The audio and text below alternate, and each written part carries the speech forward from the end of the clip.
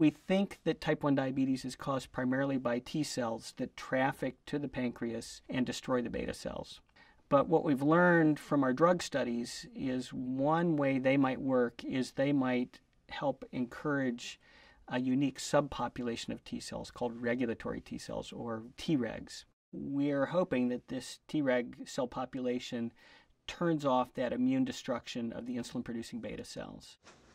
One tremendously exciting thing that we've been working on here is, can we identify this population of cells, purify them away, grow them up, and use them as a unique cell-based therapy as a way to dampen down that immune response. Dr. Bluestone and his colleagues have been able to show in an animal model of diabetes that they can find the cell type, they can grow it up and give just a single injection of those cells and cure the mice. And we've cured a lot of mice here at UCSF over the years. The next step of this is, can we do it for man? So we've just finished enrolling our first phase 1 study with this cell product. It's worked very, very well.